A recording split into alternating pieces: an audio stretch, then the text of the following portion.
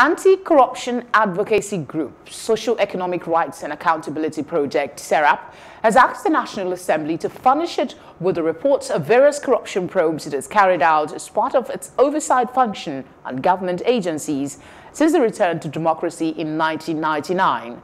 In a Freedom of Information request signed by its Deputy Director, Kolawole Oluwadare,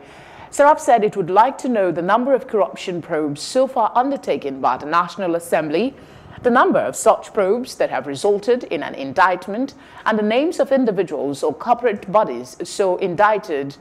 SERAP said it believes that the National Assembly ought to have, over the years, been forwarding to anti-graft agencies the reports of its corruption probes that have resulted in an indictment.